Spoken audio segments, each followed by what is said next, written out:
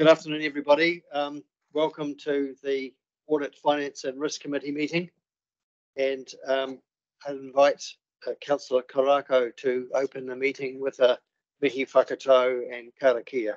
Ako tēnei Karakia Timatanga o te reo Māori e hui hui e takata. Tūkua te wairua kia rere kia taumata hei arahi I o tātou mahi. Ma te tātou whai I ka Māori rawa ko Pākehā tīkaka a rātou mā. Kia kore ai, e karo kia pupuri, kia whakamaua, kia tīna haumi hui taiki e. Ako tēnei Karakia o te reo Pākehā. Allow one spirit to exercise its potential to guide us in our work, as well as in our pursuit, both Māori and Pākehā, so that it can be retained forevermore, never to be lost, so that it is certainty and is maintained, so that it is secure. Amen. Tuatahi, ko tēnei mihi o te timataka o te committee Haitiaki o te putia o te taio o Waitaha o te Kaunihira. Anō reira ka me nui ki te mihi atu ki tō tātou matanui taraki a koe te timataka me te whakaute ko tau katoa. Anō reira ka mihi au ki te kai homai o ka mea pai katoa. E mihi atu kia koe te mana whenua o te pātawhi tō te kohaka kaikai o waro no maru o makatere mako whakaruru hau o nai tuahuriri. O reira e nā mate. Mau maharatia o nā mate ko te tēnei wiki o te raro. Haere atu rā Maria Grace Hema. E haere atu rā mō Baba William Thompson. Haere atu rā o Sheena Kona Stone. O reira e Maria Grace Hema mō tō waka o Aotea. Baba William Thompson mō tō rangatira o Aurua. O Bluff, nō reira Sheena Kona Stone, mō tō tuahine o Wally Stone, mō tō rāpaki o te raki whakaputa. Nō reira, e nā mate haere atu rā ki te pāta whakawairua, e takoto. Takoto I rangi Māori I rungi I tō waka, a hui atu tō waka ko tō tārai haere, e haere atu rā. Nō reira, let the dead be the dead, and the living be the living. O reira koutou rā, tēnā koutou e mihi atu kia koutou katoa. Kia ora. Inform we have a quorum present and I'm pleased to open the meeting. There's been no change to the order of business and we'll begin the meeting. I understand there are no apologies. Does anyone have any conflict of interest in the items on the agenda? No. There are no public forums or deputations or petitions today, and there's no extraordinary and urgent business, and there are no notices of motion. So we'll move to item 7.1, the unconfirmed minutes of the Audit, Finance and Risk Committee, June the 7th. Are there any matters of accuracy that anyone has picked up on those minutes? None. Confirm then that the Audit, Finance and Risk Committee confirms the minutes of the Audit, Finance and Risk Committee held on the 26th of April 2023. Over mover, Peter Scott. Graham Naylor. All those in favour, please say aye. Aye. Carried. Item 8.1. It's the Audit, Finance and Risk Committee's resolution status report. Giles, would you like to speak to that?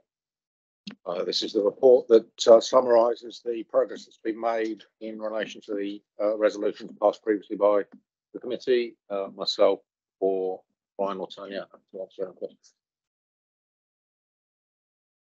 Thanks, Giles. I was wondering if you could just update us on the progress on procurement and the update on the targeted training. Is that Brian, maybe to update on procurement, and Tanya will update on risk Tanya, training. if you update on the second question. Obviously, some time has passed since that item came up. In the procurement space, we've been making quite a bit of progress. A new team leader we acquired late last year has been substantially changing the profile of the situation there. So far, we are in a position where we've updated the procurement policy last year, obviously. We have done some work on simplifying the procurement process and updating our spending thresholds in that for inflation. We're working on actually creating an effective contract register currently. We have refreshed the intranet site so as to make it easier for staff to understand what their requirements are of them. At the moment, the team is working with the communications team to produce a roadshow, which will be rolling out around the organisation, ensuring that people are aware of their procurement authority and requirements. A new refreshed induction training pack has been produced in order to make sure people know from the get-go exactly how procurement works in the organisation. And at this point, we're awaiting additional help from the digital team on setting up a new, more automated contract register. So we've made substantial progress at this point, and we have further to go. I just have a couple of questions around what you've just kind of given an overview of. One of them is noting that when you look at the Crown procurement process, there is a percentage in there that they must engage with Māori. So hopefully that's kind of in the same light as we're looking at here. But when you say Māori, and particularly when we're in the council, ECAN is actually only within the takiwā or the rohe of Ngāi Tahu. And so it's just a point actually that I want to make is that it's Ngāi Tahu Māori, or maybe you might get into difficulties because there could be other Māori who are Mātou Waka that actually reside within that rohe. And then when you look at what we say is aroha ki te tangata, love to all. So maybe there's an RFR process, right, a first refusal of Ngāi Tahu and then move it on to the other Māori, I'm not sure. But I just want to make that point. And the other one is that with my travels around Papatupu Runanga, there is actually a number of our people that are actually involved in Jobs for Nature. And we know that that's coming to an end. But what has happened there is that they have actually been upskilled to do environmental mahi work. And so this, I'm just making the point that this is actually very timely.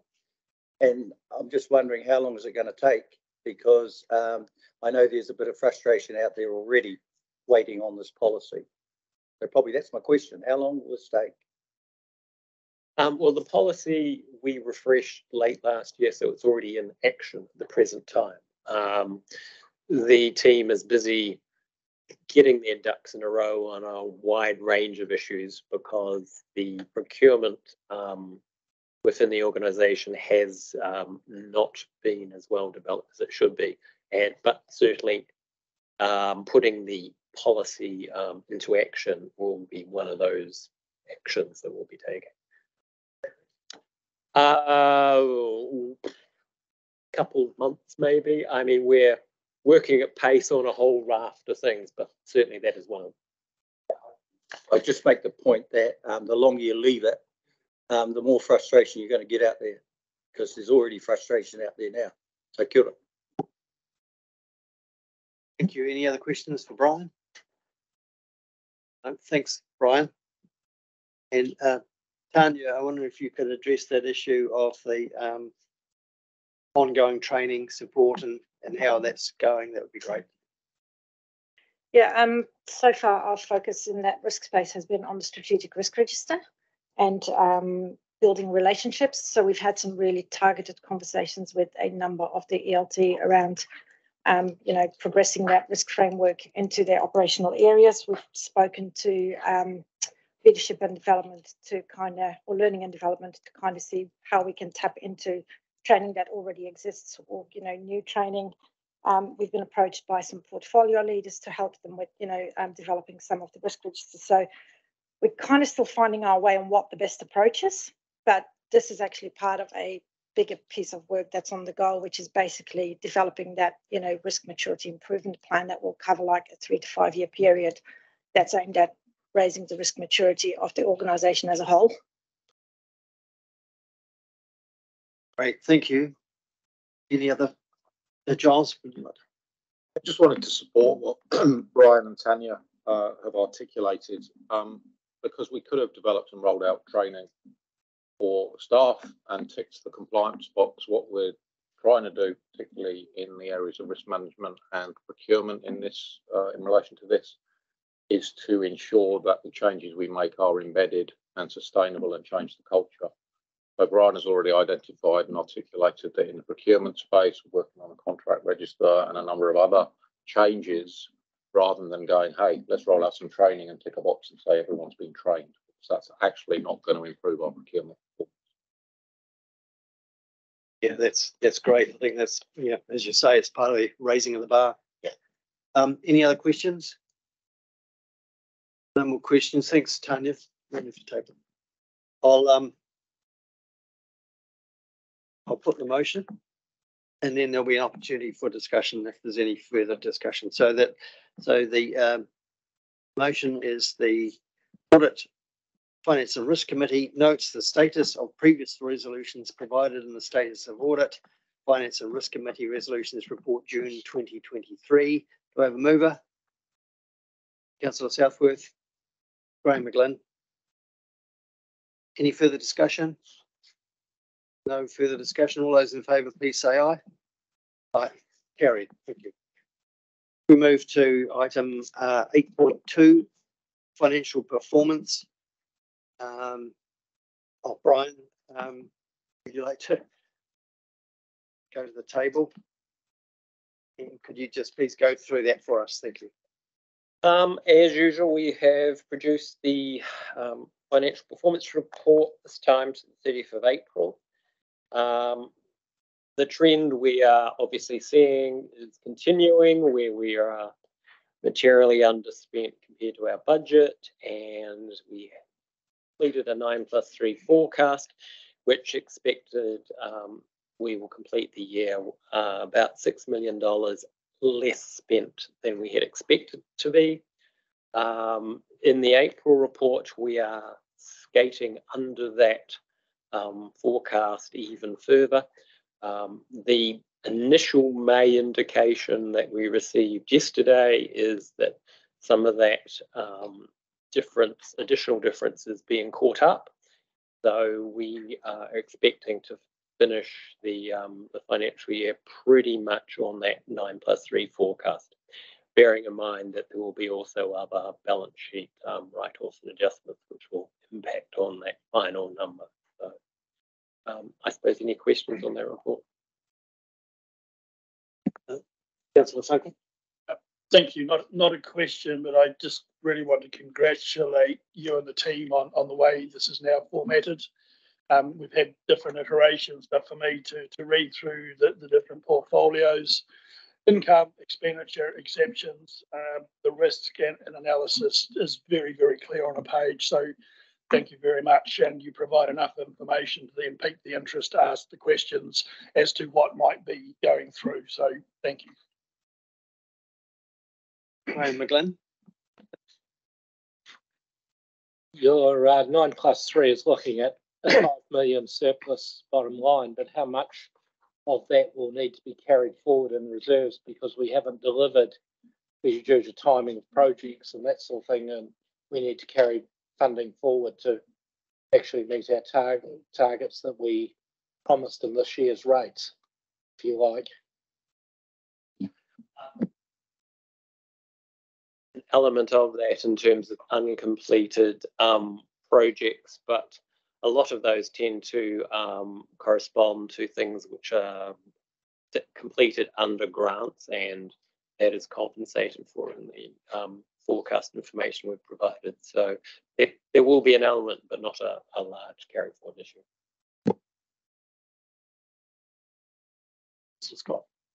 Just clarification, Brian, on essential change pool. That was a mechanism we used in the current year to basically allocate funds to Te Hapaiau.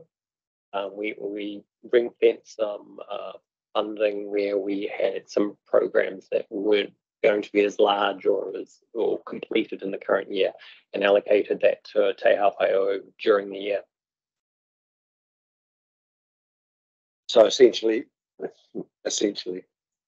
that is some of that money that you spoke about in response to the question from Graham, is it? Unallocated to anything in specifically, so that will sit in a general reserve, or?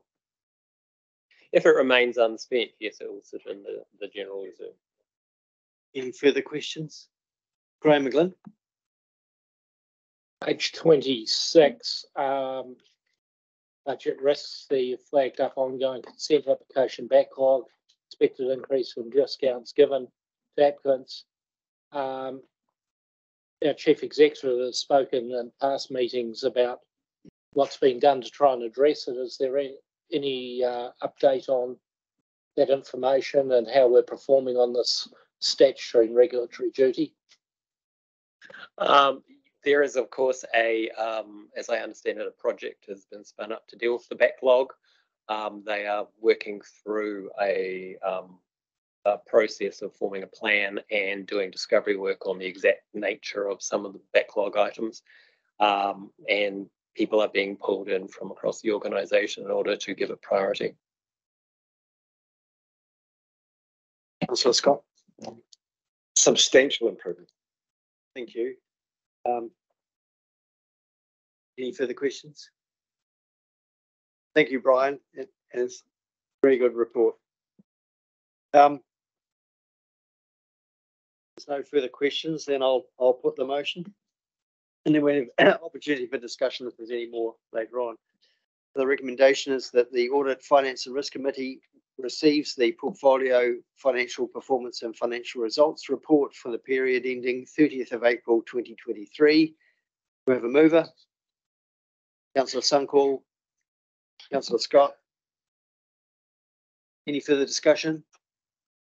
Councillor Scott. Yeah, I do. I have got I guess a view on this, and I forgot to say to Brian, I spent got it quite early on Saturday morning, no Matata, and went through this report. So I was thinking about it and forgot my wife's birthday. Didn't recognise it was her birthday until one of the grandchildren walked through the door and said, "Well done, Granny. Congratulations on your birthday." And I thought to myself, gee, I'm in trouble here. So that's the quality of the report. That was the excuse I used anyway. So I don't know how I'll get over that, but there we are. Look, there's a number of things that have come to mind in reading this report, and I think that I would just like to flag that are in my head. And I think that there's a lot of unknowns here. There's a lot of unknowns in terms of our future, and I'll point to the question that Graham asked, I guess, around consenting and our regulatory function here.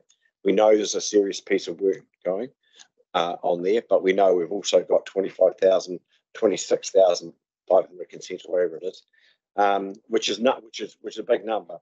And we also know that regulatory change, every time we get some regulatory change, it changes the conditions and terms and things. And we know that we're heading ourselves into an area where some of these consents, as written with the best intentions in the world, may not be able to be renewed. And so we've got a difficult period ahead of us. Even though we might get the consents down to a manageable number, there's a difficult period ahead of us about how we go about that. We know that, the AWA decision, of course, that's coming out soon, and we may have to do something about that regarding plan change. So that whole area is a concern to me about what expenditure we might need. And I don't think we're going to fall over a cliff here in that expenditure. in terms of discovery around consent and our regulatory process is going to end. So I'd just like to highlight that. The public transport thing to me is in a state of flux at the moment. We know that the national ticketing system is coming along, but we know that that is not the silver bullet that we're looking for. It's going to be a massive help to us in terms of data gathering and our ability to adjust fares and do those sorts of things and give us more data about where activity occurs and what we can do about that. We've got an increased desire for those on-demand services, and we know that just looking at the mass rapid transport in Christchurch area, if that goes ahead, there will be areas that'll be requiring a different service to service them. And the demand from people that have already come through the submission process on access to stay in their own homes around those things where they can't walk to bus stops and those sorts of things is becoming increasingly concerning to us, and we keep getting that stuff in front of us. That's another issue that we have to. I know that will be targeted and we have a conversation with those communities, but that's there. The bit that we're trying to deal with at the moment, floods and disasters tomorrow could happen, and we could be up for another chunk of money that we have to put in there. Already highlighted our planning process that we're going through at the moment with a target date of December 2024 in place. There's a lot of rocks on that road. It could cost us more. We might not make that date. There's a whole lot of stuff there. So from my point of view, there's a whole lot of risk in terms of money that we may need to spend in the future. And then we've got an LTP process to go through, which we've talked about this morning. And again, the contentious issue, I guess, that I got myself in a kerfuffle and got misquoted about, but I think it's still an issue that we need to consider seriously, is biodiversity. Where we've got that step change process that we entered into in 2017 or 18, whatever it was, and how do we continue with that? But also those emerging issues. We've got pines, rotting pines, the funding's gone. Do you want our high country looking like Canada? You'll be driving through a forest when you go Burke's Pass and go to the Lindis into another forest on the other side, and that's a possibility if we don't do something about it. The wallabies may help, actually. They may eat the bloody thing, so that may be a help. Maybe you should just release the wallabies to do us a good biodiversity job. But they, again, are an issue. And then the issue that was brought to us by Raupaki, which increasingly concerns me, is Sabella, the fanworm that they found over there. And what's our response to that? We have second-tier biosecurity response. What's our response to that? And the emerging issue of the golden clams up in Waikato, which is going to, if left to their own devices, could clog up Karakia, some of the drinking water services, and go right down the Waikato River. So there's some stuff there that we don't know about, and be sure that in 3 years' time there'll be another thing there. So, I don't know if I've covered everything, Giles, but I think that we've got a lot of risk in our future. I don't know how we do that in terms of covering that off, but that's what I got out of your report, Brian, and I missed my wife's birthday. Thanks, Peter. We're still in, despite those risks, obviously, in the next quarter, we still have fundings and the 9+3 surplus is looking good, but we're still looking at it in terms of land and water, in terms of capital costs, the flood protection stuff. I think from memory is just slightly on hold because of some issues, but that's still a big chunk of money out there at some point too. All right, then, look, if there's no further questions, no further discussion, then that motion has been put. All those in favour, please say aye. Against? Carried. Thank you. Let's come to item 8.3, health, safety and wellbeing, and invite Lisa Vanderplay, who's online. If Lisa, if you could comment on this report, that would be great. Thank you. Thank you, Chair. I'll take the Health, Safety and Wellbeing report as read and welcome any associated questions to the report. Thanks. Graham. Thank you, Chair. The stop work notice, and I'm looking at paragraph 8 of the report, first item, spraying from vehicles, ended up being fairly high profile.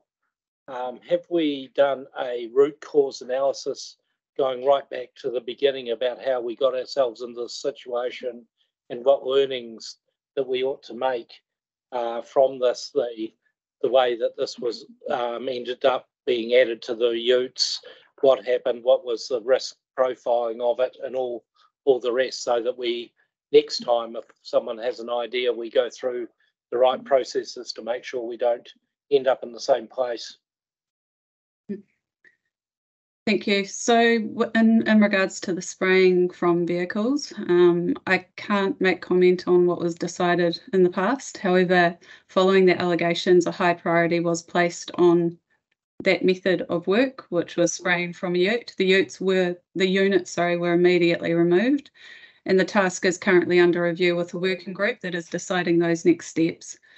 It's really important to also note that this will include if this method will actually continue in the future, and any actions that or corrective actions will actually come through this working group as they proceed over time. Thank you.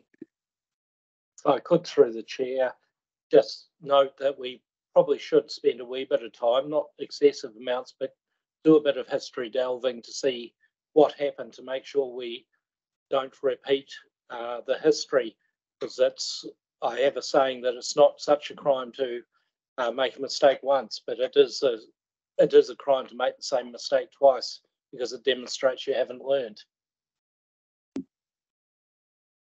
Thanks, Graham.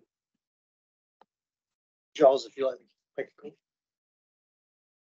Yeah, I take where Graham's coming from. I think Lisa and the team and the rest of the organisation are focused on, in particular, the 10, I believe it is, critical risks of actually going, how do we make sure that we take an organisational perspective to those risks, identify the components of that, and put in place the standard operating procedures to ensure that things like safe operations from vehicles, safe roadside spraying, operations of helicopters are addressed systematically and systemically across the organisation going forward.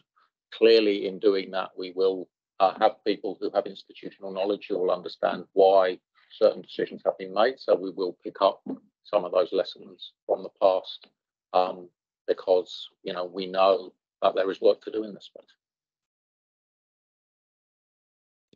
Thank you. Ian, you have a question? Just clarity, and is this up to date in terms of the items that Graham just talked about? Because I understood that we'd sorted out our standard operating procedures for willow planting, and that was going ahead now. That is correct, Ian. So the pole planting SOP has been signed off by the General Manager in Operations, and willow pole planting has commenced. Thank you. Great, thank you. There's no more questions. Thanks, Lisa, for that. And I just want to express, I think, from the committee's point of view, that this item, health and safety wellbeing, is now in the main agenda, and as long as we can keep that there, so that the public have some visibility about health and safety issues and where we're at and what you're doing in terms of raising the bar in terms of standard operating procedures and analysing and critiquing things that may or may not have gone wrong. So that's good. Thank you very much. Thank you, Chair. Further questions? So what I'll do now is put the motion that the Audit, Finance and Risk Committee receives the report on health, safety and wellbeing. Take any further discussion? No further discussion. Mover, please. Councillor Suncorp, Councillor McGlynn. Any further discussion? No further discussion. All those in favour, please say aye. Against? Carried. Thank you. Move to item 8.4, the Bancorp Treasury Services Update, 31st of March 2023, and invite Brian and Miles O'Connor from Bancorp to the table. Welcome, Miles. Look forward to your report, and I understand you've got a presentation for us as well. Oh, thank you, Mr. Chairman. Are you ready for me to? So we've got this presentation up here, which was just prepared the other day. There's also the quarterly report. Do you want just to take the quarterly report as read, and I could take questions on it? Yes, I think we'll do that. We'll take that as read. Maybe if you proceed with the presentation, and then we'll just take questions for both. This is just so the chart that we've got here is the US and the New Zealand 10-year bond rates going back 5 years. New Zealand is in black and the US is in red. And it does show obviously the very strong up movement that we've had in interest rates that started in about October 2020. In November 2020. In August 2020, I might have mentioned this before, but I mean, it's still relevant in that the New Zealand Reserve Bank actually signalled in August 2020 that interest rates were going to go negative. And banks were telling clients, not to do any fixed rate hedging because of that. And then in November, the Reserve Bank turned around and said, well, actually, the economy is growing stronger than we thought. And interest rates aren't going negative. In fact, we will be raising interest rates, and we're one of the first countries in the world. And then you can see the very sharp move up that we've had in interest rates since then. Now, I'll admit we didn't think that interest rates would go up this quickly and to this extent, but I don't think we're alone there. I was at a Taituara conference the other day in Queenstown, and it was a presenter from Burl, and one of their chief economists, and she said, okay, we got it wrong, and she put her hands up and wrong again. And that was her opening comment as far as the rise in interest rates go. You had all the banks saying that they wouldn't go up. You had the US Federal Reserve with its 800 PhD trained economists saying that interest rates wouldn't go up. So this has been a bit of a surprise. And it's just the aftermath of COVID. There was no playbook written for COVID. They didn't know that the extent of the quantitative easing, i.e. the buying of the bonds, the pumping of money into the system, would actually lead to this much inflation, and therefore would have to be met with a monetary policy response. The good news, I think, though, is that interest rates have peaked out. I don't think they're going back to those two peaks that you can see, which was back in October last year and earlier this year. They have come down, although they have. What we've actually seen since October last year, over the last 6 months, you can see rates going up and down quite significantly. We've had the most intra-week and intra-month volatility that we've had since the late 1980s in the aftermath of the 1987 share market crash. The markets have been gyrating between focusing on inflation going up and the need for interest rates to go up to compensate for it, and then focusing on the downstream effects of that, which was a recession brought about by the high interest rates, and therefore they would push interest rates lower because they didn't think that in a recessionary environment you could have high interest rates. The New Zealand Reserve Bank, though, I must admit, have been probably the outlier in that one. They have said quite categorically that our number one priority is to fight inflation, and if the unintended consequence, or not unintended, but the unwanted consequence of it is a recession, then that's what we have to bear, because we see inflation as being a bigger evil, and inflation as being a bigger evil than a recession. And they haven't deviated from that view. I mean, he has deviated in quite a few other things, but not that one. The last blip up at the very right-hand side of the graph, the last blip up was brought about by the US debt crisis and the uncertainty. Well, probably not the uncertainty. They wouldn't pass it because I've done it 27 times, I think, in the last, I forget how many years it is. They take it to the brink, and then they have an agreement. The latest one actually was slightly different in that they didn't actually put a new ceiling on. They actually suspended the debt ceiling until the next president, when he would take office, or if Biden runs and he's in office until January 2025. But they have made some budgetary concessions on it. to get it. Can you just go to the next slide? I won't go through, I mean, this is the bland economic data. I won't go through too much of it. Probably the most important one, second one down, GDP, it decreased by 0.6% in the December quarter. And that's the technical definition of a recession is 2 consecutive quarters of negative GDP growth. We don't get the March quarter GDP out till not next week, but the week after. New Zealand's one of the last countries in the world to get its GDP data out. I don't know why. But this won't be the GDP data till this will be the GDP data from the end of March, which is obviously historical now. But the Reserve Bank are actually projecting that we won't be negative for the March quarter, therefore we won't go into the technical definition of a recession, but most of the banks in the market, I think, are expecting that we will go into that, that it will be a negative and that indeed we will be in a recession. The other one is the CPI. Now that was down 1.2% in the March quarter and down 6.7% for the year. That was a bit of an outlier. They thought that it would be 2.2 and 7.2 and for the quarter and 7.2 or 7.3 for the year. 7.3 was, I think, was unchanged. 7.2 or 7.3. 7.2, yeah. But it actually came in lower than expected. And so, you know, there is and interest rates have come down since then, the longer term interest rates, but the expectation is that we have seen the peak in inflation. Most of the indicators, apart from, you know, food is actually one of the bigger ones, but I mean, oil prices are down, although we supposedly are getting the part of the subsidy coming off. So those are the two most important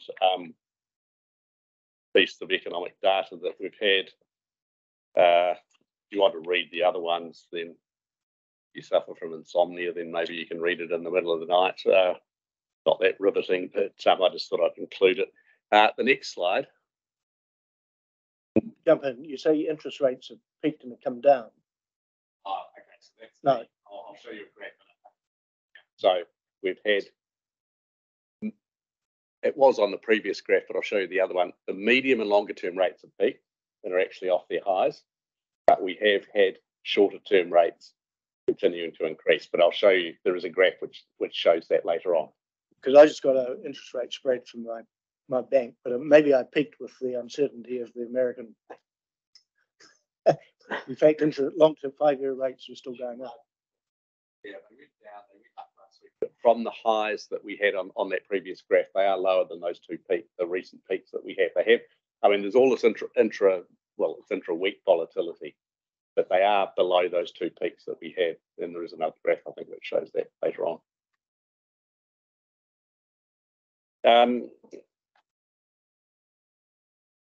Actually, if you just go through, I won't worry with this slide. I'll go through to the next one. So this is migration, and the reason I put that one up is that the week before the monetary policy statement, which was 2 weeks ago, two of the banks actually put up their forecast for the official cash rate. The ANZ increased their peak from 5.5 up to 5.75, and Westpac their one up to 6%.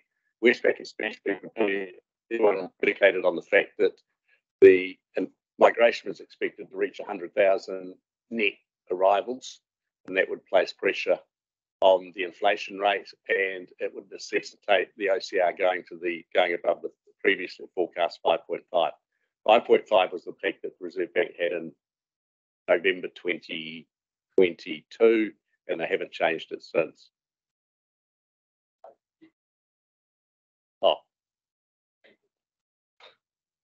sounds ominous.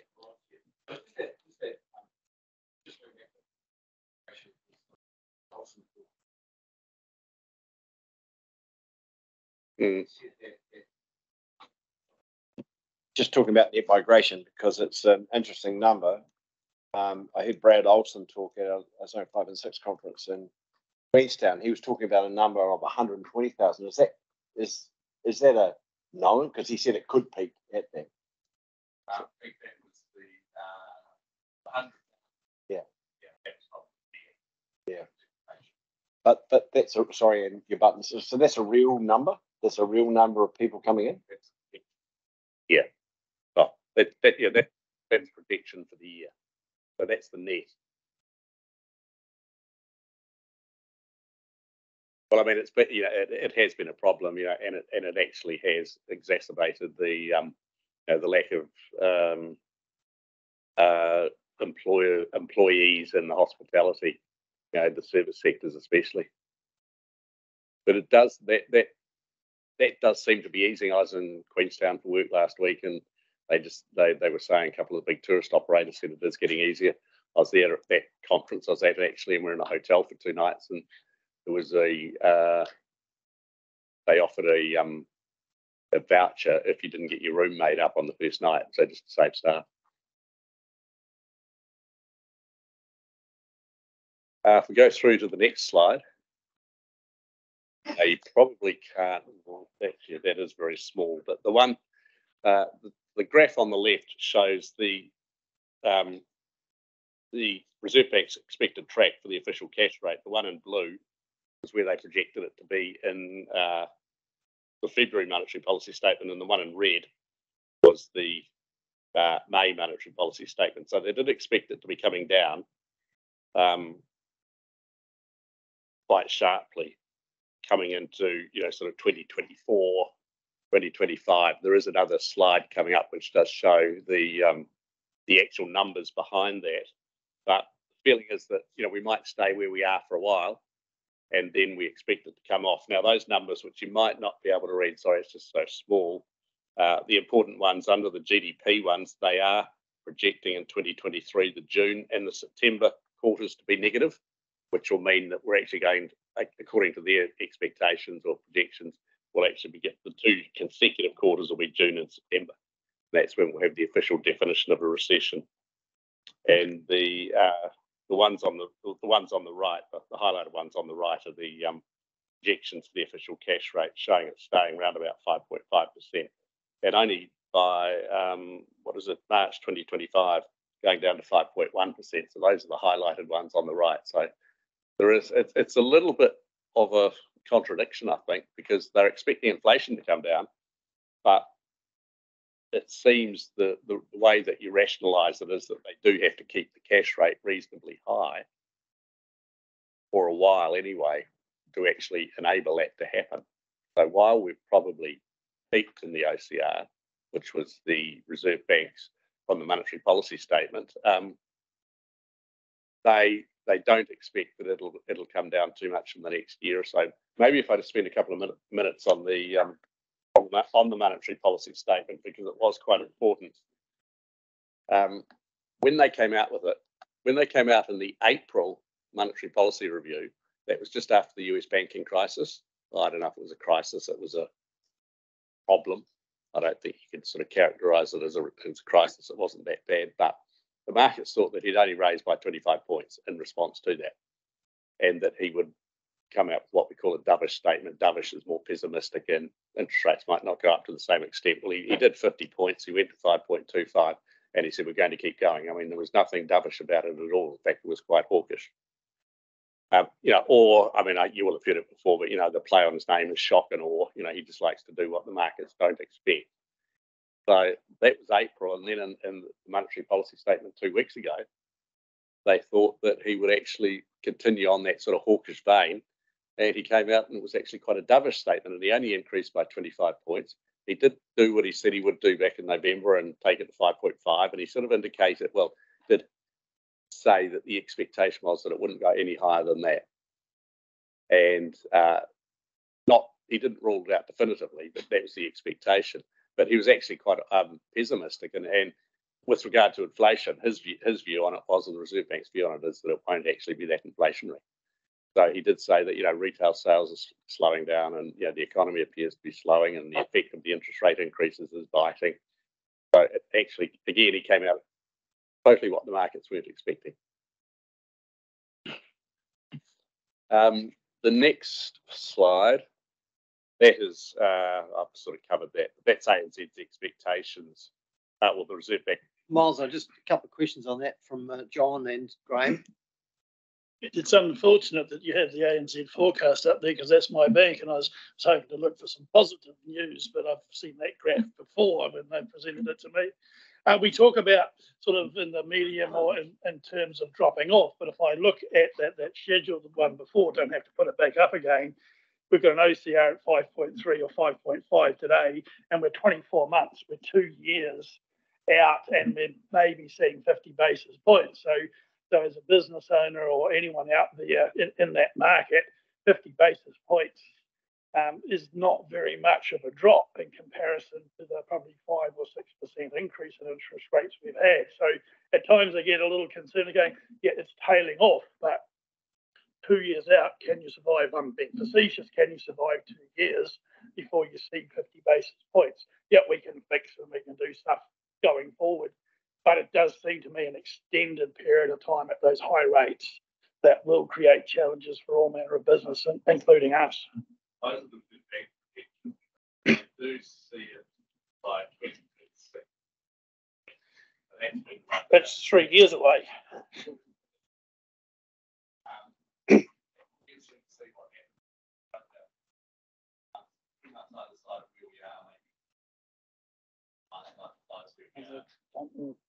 There are interest rate. There are an awful lot of mortgages coming off, which are in the 3s, and they're going to be replaced with 6s and 7s. And I think that will put a brake on the economy. It should put a brake on inflation. I'll show you a slide later on what actually demonstrates that a little bit. Graham McGlynn. You've actually just touched on the point I was going to raise about the number of fixed rate mortgages that are coming off in the next relatively short period, and the pressure on household budgets that's going to be there. And I just can't really believe that we're not going to see a recession over the next probably 4 to 5 quarters because of that impact, unless the migration is significant enough that it's going to offset that coming in. But my gut feeling, having seen a few of these over 40 years, is that the insolvency teams ought to be gearing up, and that there's going to be quite a few more mortgagee sales about, and the property prices will get hit. There's going to be a lot more personal financial distress out there over the next 12 to 18 months. Don't know if you've got a different view on that. Graph actually, which does show it later on. Look, I don't mean to be too morbid here, but I heard a shocking. I've never heard anything like it. We were down in Invercargill 3 weeks ago, and I heard it, but it was an anecdote from one of our clients who said he'd just been to see his insurance broker, and he said there was a significant increase in the number of males, especially, who were inquiring about the suicide provisions of their life insurance contracts. Their life insurance contracts, and that was simply driven by cost of funds, the increased cost of their mortgages, and their seemingly, inability to pay the mortgage and sort of provide for the family going forward. And if you've got $1 million mortgage, I mean, I don't know if I should have said it, but I just thought it's a pretty chilling sort of statistic or anecdote, put it that way. But, it does show the extent of the hurt out there. I think that's about as pessimistic as I can get. Now the next one, the next slide.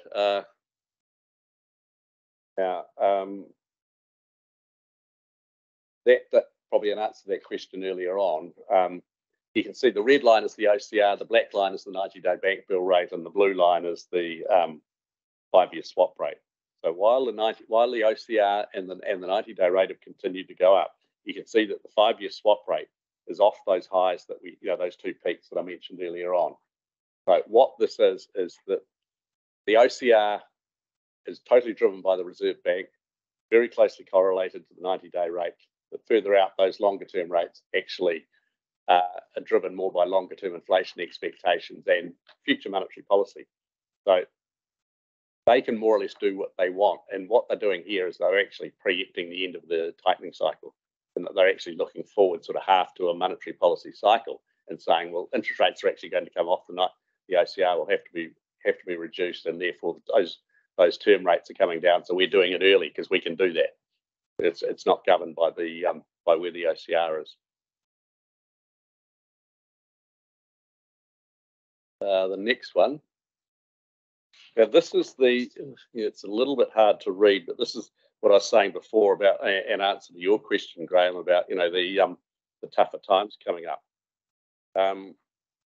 Do you the top left graph? Do you feel confident about enough to increase your future spending over the next 12 months? Well, you can see since February 2022, nobody does.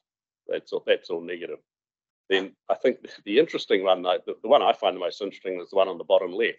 The number of the percentage of respondents planning to spend more on, and then the various subcategories. The only one they're expecting to spend more on is groceries, which they have to. And obviously, that's non-discretionary. Non-discretionary, not discretionary spending. Obviously, international travel's down. Eating out is the biggest one. Furniture, clothing, technology. So all of them, apart from groceries, people are expecting to spend less on, and that I think is directly the result of that those cost increases that are coming through in the form of higher mortgages. So hopefully that sort of answers the question. One of the interesting ones is the bottom right one, wages. So in 2022, most businesses, were looking at increased wages. A friend of mine, he's on quite a few boards. He said they were all talking in 2022 about increased the cost of wages going up. He said, and he told me earlier on this year, he said that's gone off the table now. He said there is no discussion really about increasing wages. We've had that.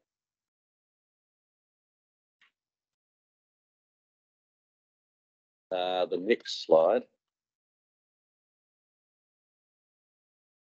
That's a little bit hard to see again, sorry, but you can probably see it. You've got it in front of you, I presume. So what that's just shows where we expected the OCR and the Fed funds rate, the US Fed funds rate to be. And we compared them to the 7th of March to the 31st of May when this presentation was put together. So you can see that the peak that we were expecting back in March was around that 540, 549, 548, 549.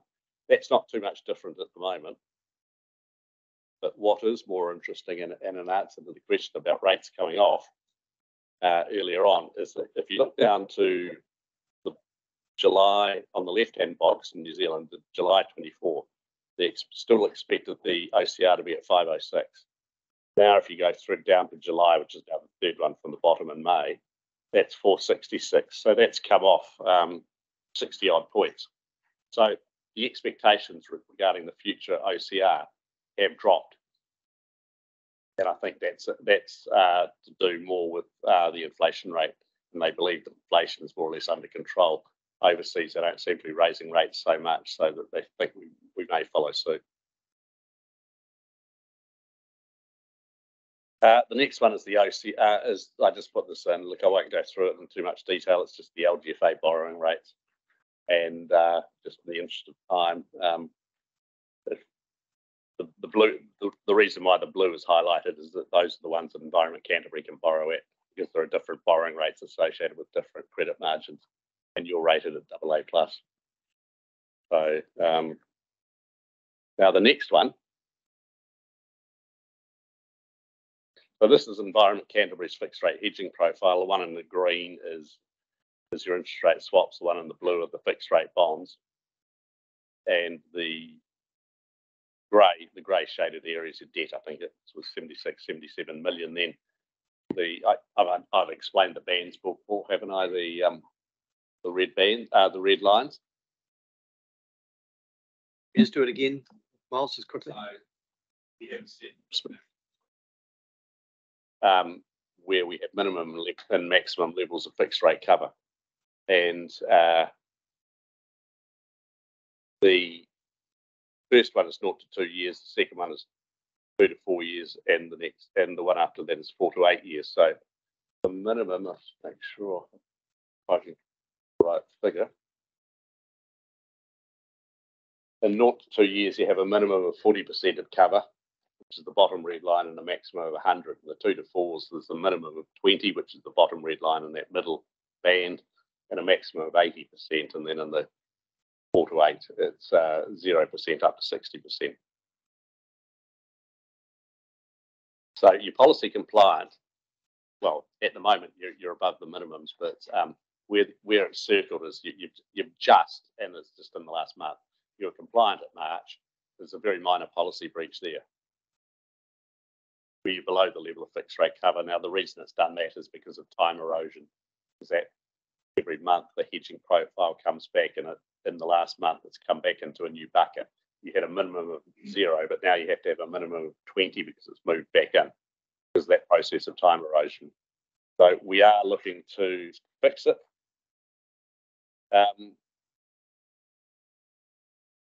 And we are looking to do an interest rate swap. If you just flick forward 2 graphs, the next one,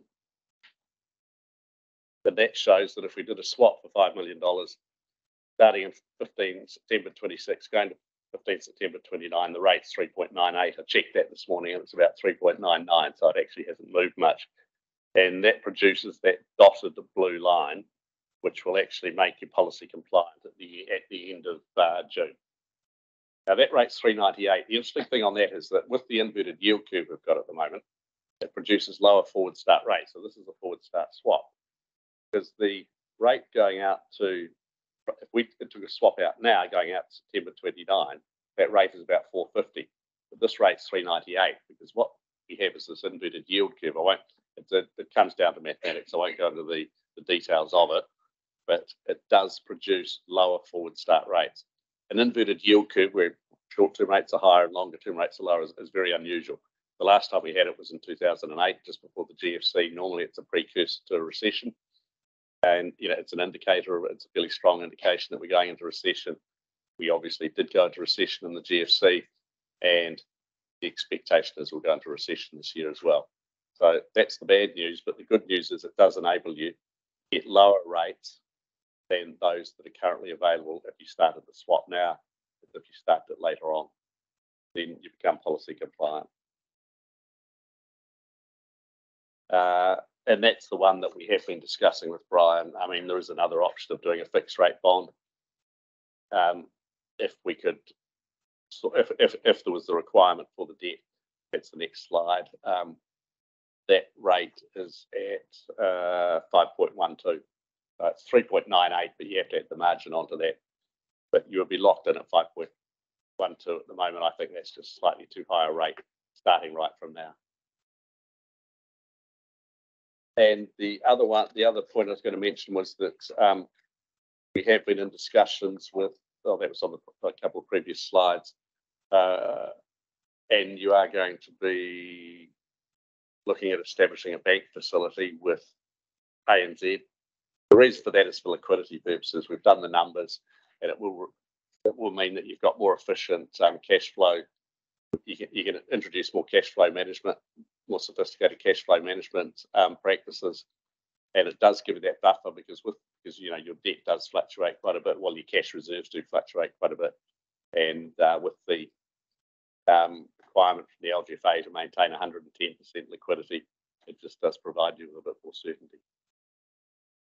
And that was the latest decision, wasn't it? Was to go ahead with that. So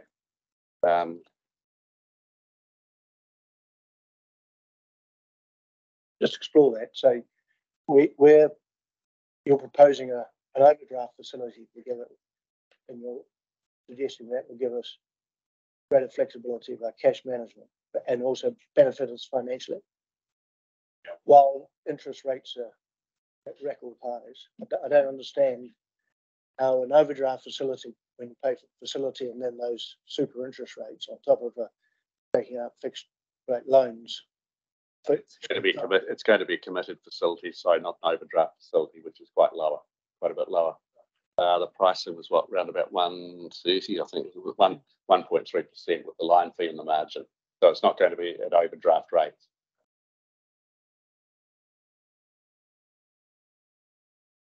And as I say, we have done the numbers, and just looking at it, it does make sense from an economic perspective.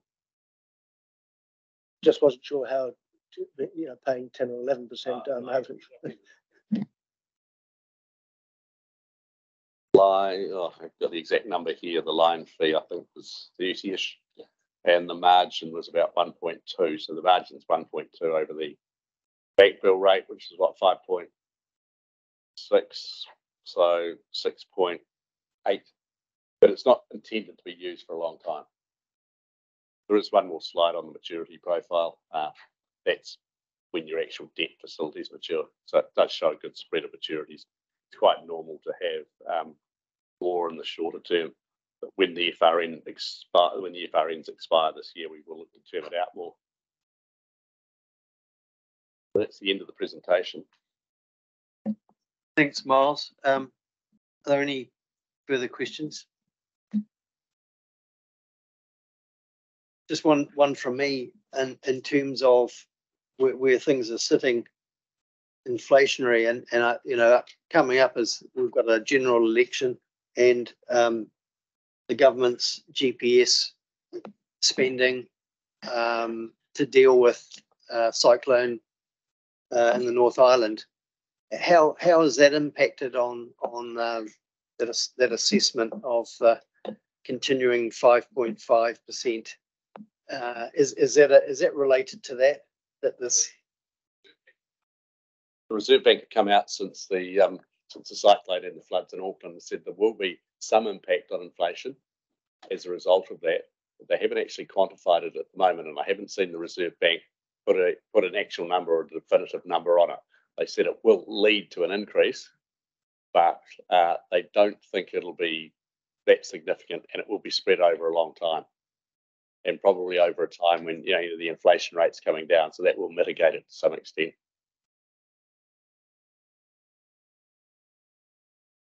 Well, thanks very much, Miles. That's pretty good, and gives us a bit of an indication that we're in the hands of a global situation, and we're doing our best to work our way out of it. Just do 1 minute just on the quarterly report. What we do produce is a projected cost of funds, and I can tell you that your cost of funds at the moment is in the bottom quartile of local government. As at 31 March, it was 3.91 million. We actually just took over a new local authority as the client, and they were 5.9. But it does show that your cost of funds won't rise significantly. It's in the graph on. Do you have that copy in front of you? The interest rate risk management slide, which is one on our slide number is 5, and it's interest rate projection. It's the solid blue line. And it does show that you've actually got a very stable interest rate of around about 4% out to 27, and then it does rise up. And the reason for that is that you actually have some very low fixed rate debt, which is rolling off there. So compared to quite a number of councils, you're in a very good position from your future cost of funds. That's good to know as we go into an LTP. Thank you very much. Graham McGlynn. You should also be noting on page 41 and 59 of the pack, the noting under policy of the compliance into our minute. No further questions? We'll note that, Graham. Thank you very much. Well, you may leave the table. Thank you. Just note in the minutes. Thank you. No further questions, and I'll put the motion that the Audit, Finance and Risk Committee receives the report from Bancorp Treasury Services to the 31st of March. We have a mover. Graham Naylor, Graham McGlynn. Any further discussion? No further discussion. All those in favour, please say aye. Against? Carried. Thank you. So we'll now just move to item 8.5, multi-year asset plan, and invite Brian to the table. Fundamentally, we'll take the report as read, but it's really to underline that this is an initial attempt at a multi-year asset plan, something that we haven't had prior to this. It gives us some visibility of the expectations in terms of capital spend coming up and some of the OPEX spend required to support those capital items along the way. And of course, the reality of all these things is as we tick up the CapEx spend and supporting OPEX, that it starts to claim more and more of our income streams in terms of committed expenditure for future years. So really, it's a living document that will be updated with the LTP, future annual plans, the outcome of the property strategy, the outcome of the 30-year infrastructure plan, etc. So this is essentially a baseline for us to start from. Any questions?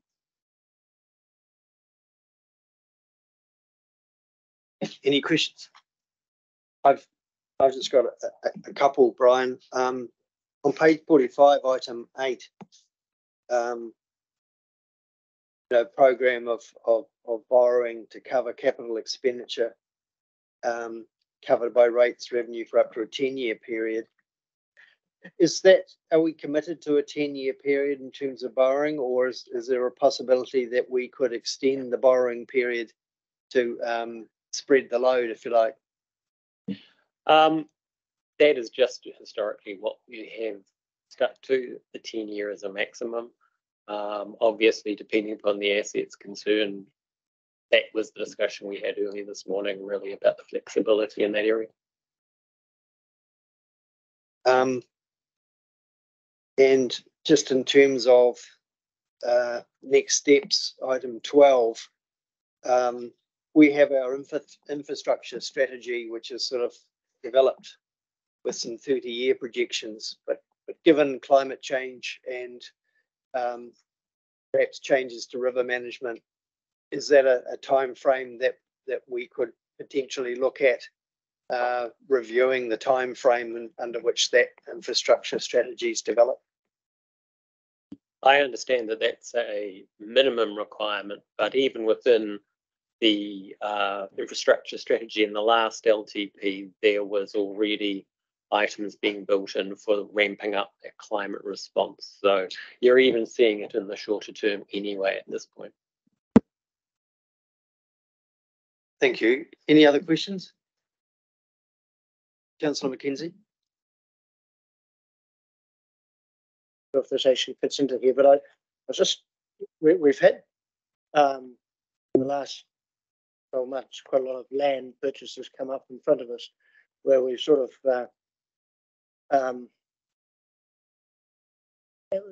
what my position seems to have been an ad hoc approach to whether or not we're interested in buying and how we set values and things like that. Do we have in our asset plan, do we have a view as to what land we should be buying and what land we shouldn't be buying, or a priority or a strategic view as to what is something we should be interested in and what is something we shouldn't be interested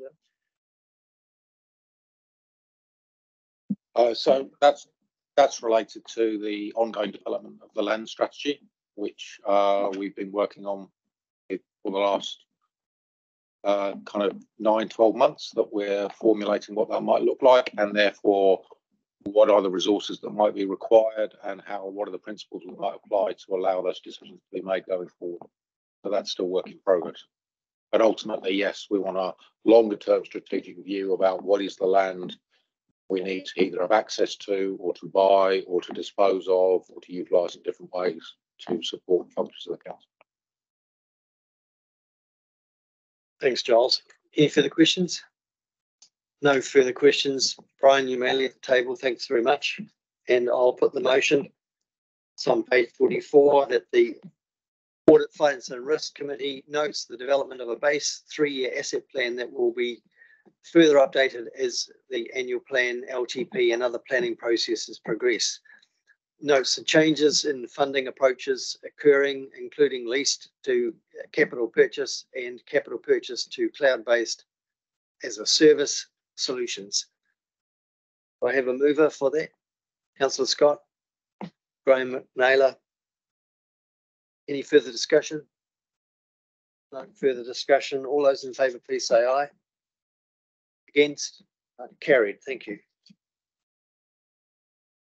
Now I'll move to item 8.6, Audit New Zealand Audit Report, and invite Yvonne Young to just talk to us about that. Thank you, Yvonne. Thank you, Chair. Kia ora koutou. I take this report as read, but just highlight a few things that are different to prior year audit plan. So on page 2, we have all the audit focus area for the annual report financial information part. The second one is fair value assessment of property, plant and equipment.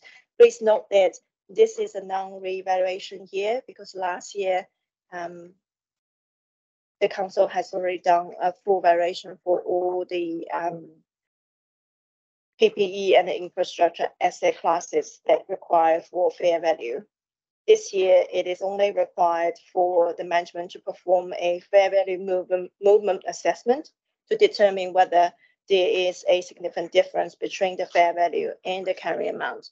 If any. Yvonne, some of the councillors don't seem to have, you're reading off that one? Is that what you're reading from? Some members haven't got that. Also, Yeah. some box. Okay. We'll just see if we can find it and yeah, just email it. Well, we're just finding it first. No, we're just yeah. Can we still email it? There was an email sent from Deborah Bredding on Friday, the 2nd of June.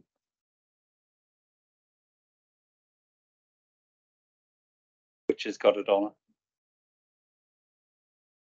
it. Just carry on, Yvonne. So on this page, we have got a few audit focus areas that in relation to the FY 2023 June annual report financial information part. There are a couple of differences. If you can scroll down the page to the lower part of the page, please. The lower part of the, thanks. So please note that this is a non-revaluation year. Last year, the council has done a full valuation for all the classes of the property, plant and equipment and infrastructure assets. This year, as a starting point, it is only required for the management to perform a fair value assessment to determine whether there is a significant difference between the fair value and the carrying amount. A revaluation is only required when the assessment determines that there is a significant difference. Can you please move to the next page? And there's no difference on this page, this similar audit focus area as last year. If we go to the next page, which is page 4, there's a new audit focus area coming from a new accounting standard, which is the PBFIS 48, Service Performance Reporting. It is a standard requires a appropriate and meaningful mix of performance measure. There's quite a bit of additional disclosure obligations on the council for the 2023 annual report. It is required to disclose certain judgments that have the most significant effect on the selection, measurement, aggregation, and presentation of service performance information. We will be providing a checklist to the management to perform a self-review, so to ensure that the council will be compliant with the new accounting standard. If we can just move to page 8.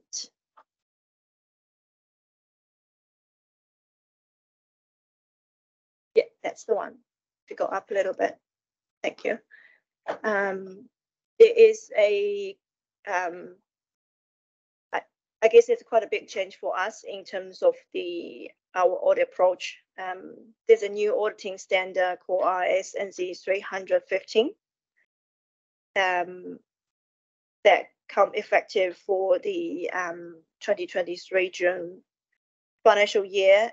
It has placed a greater emphasis on identifying and understanding the IT applications and the related internal control arising from the use of IT.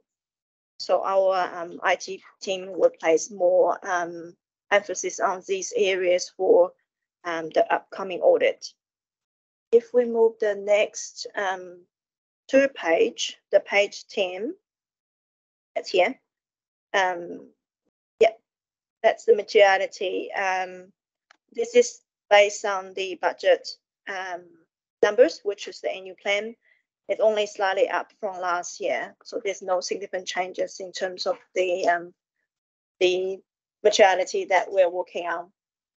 If we move on to the next page, please. These are the performance measure in your service performance information that we select for testing purpose. So the first three are the same as last year. If we can move the lower part of the page, yeah. So the last two are the new performance measure that we select for this year audit purpose. One is in relation to the water quality, and the other is the relation to the resource management, the timeliness of the resource consent application. I think that's all I want to highlight in terms of the audit focus area. The only thing left is on page 15 in terms of the audit timeline. We have done a lot of work to get our audit timeline back on track. So at this stage, we can actually commit it to get the timeline back on track and to meet the statute deadline, which is the end of October, for the council to adopt its annual report. So on the page 15 is our timetable in relation to the planning and the interim and the final audit timing here. But when it's close to the final visit, we can decide on the final adoption date with management in August and September time. That's all I want to highlight here from my audit plan, but I'm happy to take any questions. Thanks, Graham Naylor. Thank you, Chair. Thank you, Yvonne. For the service performance information, so you assessing this at an individual component level rather than at an overall view, you do that with financial statements.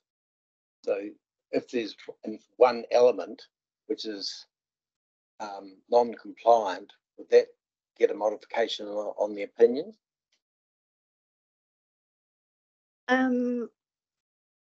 For the service performance information, we select 1, 2, 3, 4, 5 as material performance information. If one of them that, as you say, not compliant, or we say it's not appropriately disclosed, then yeah, we will be assessing the result of the audit report, because they are individually material to the statement of service information.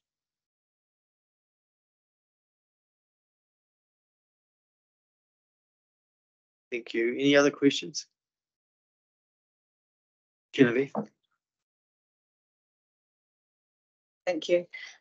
Just with regards to the levels of service, I'm just sort of quite new at this, but I'm just wondering, do you randomly pick out different areas to audit, Or are there ones that sort of are highlighted through a different process? Or no, it's not a random selection for our audit purpose.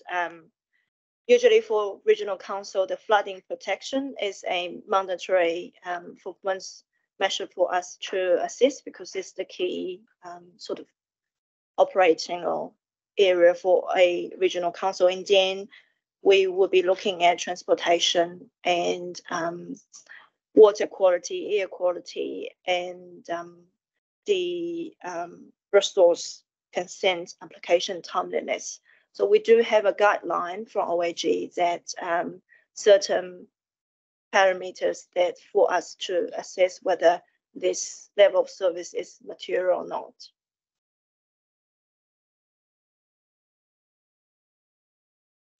Thanks, Yvonne. Any further questions? I think given that some of you haven't read that report, that maybe if you do read it and you've got other questions, just let me know, or let staff know, and we can forward them to Yvonne.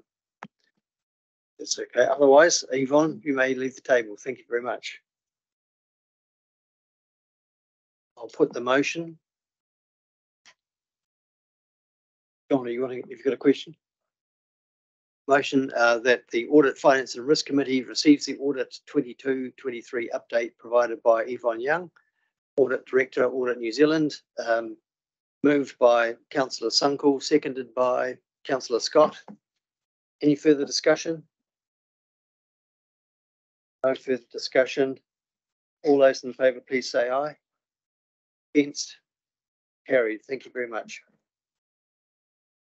Now a recommendation to go into public excluded,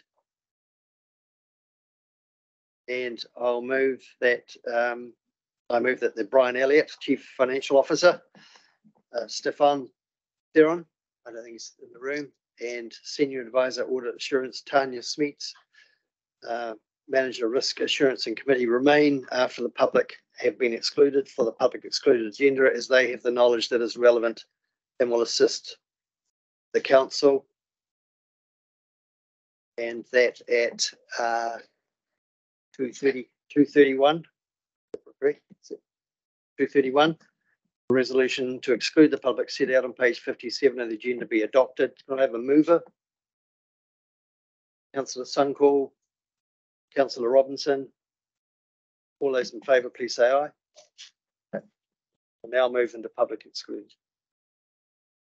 So we're now back into the public meeting, and just reporting our next, item 10, our next meeting is proposed to be on Wednesday, the 23rd of August at 1 o'clock. And I'm wondering, item 11, I'm wondering if Councillor Karakia, if you could finish with a Karakia.